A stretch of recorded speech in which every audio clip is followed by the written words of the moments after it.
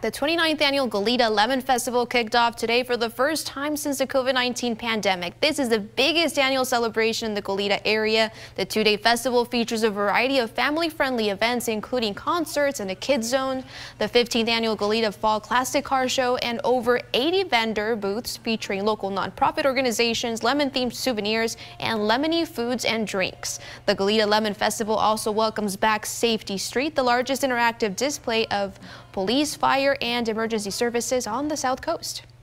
Just planning the festival and all the support that we've had from our sponsors, volunteers, has been amazing. So we knew that everybody would be super excited to have it back. And then today has just been fabulous. There's thousands of people here and everybody seems to be having a great time.